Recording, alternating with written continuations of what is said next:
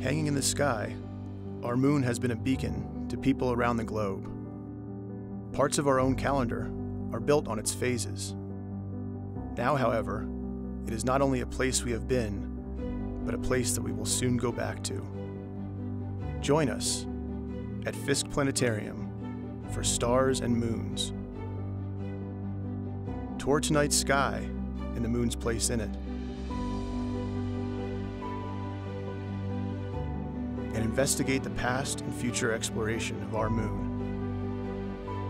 Then come with us as we travel to other moons in our solar system, from the captured asteroids around Mars to the icy worlds around Neptune and beyond. Places we hope one day to explore ourselves.